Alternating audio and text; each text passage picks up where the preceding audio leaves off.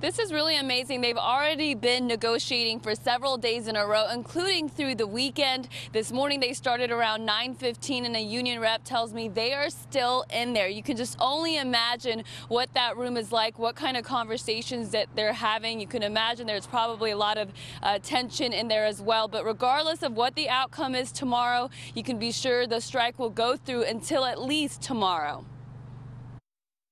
It's unfortunate that everybody has to go through it.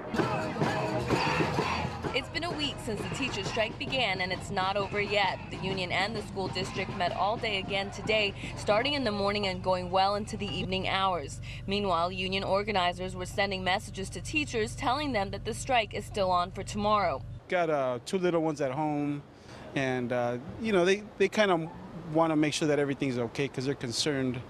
I think they're kind of left in a void where they don't know what's going on. The negotiations restarted Thursday. Both sides met again Friday and over the weekend, but still didn't have a deal over salary and other issues. The union wants a nurse at every school, more librarians and counselors, and reduced class sizes.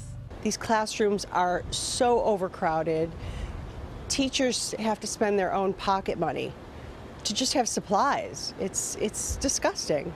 This is the first time in 30 years there has been a district-wide strike. More than 30,000 teachers have been out of work and pay since last Monday.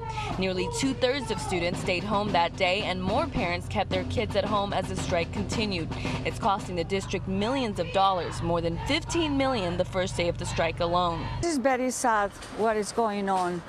The students wasting a lot of time, and for the teacher it's very hard too.